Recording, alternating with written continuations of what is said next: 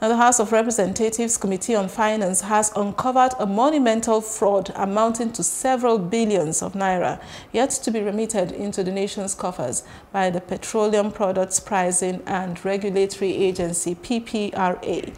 The House Committee on Finance, while drilling the Managing Director of the Finance of the agency, says about 500 million naira was left unremitted into the Consolidated Revenue Fund in 2014 alone.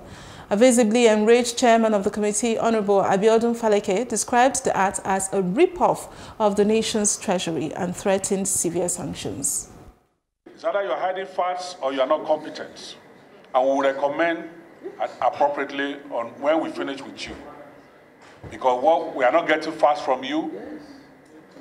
You are sitting on Nigerians' money.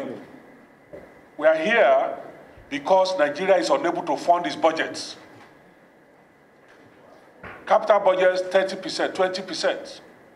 But here, you are funding every aspect of your expenses.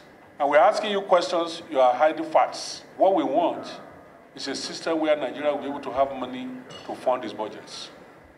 If every agency like yours is able to keep away 501 million every year from their income, from their revenue, then what's the essence?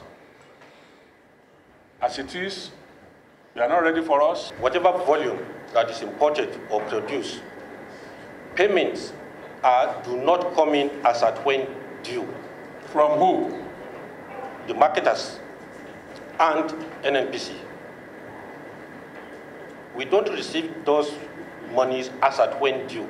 That is why it is difficult to match what is expected inflow and then matching it with the volume imported. Now, for the remittances, we do the remittances quarterly.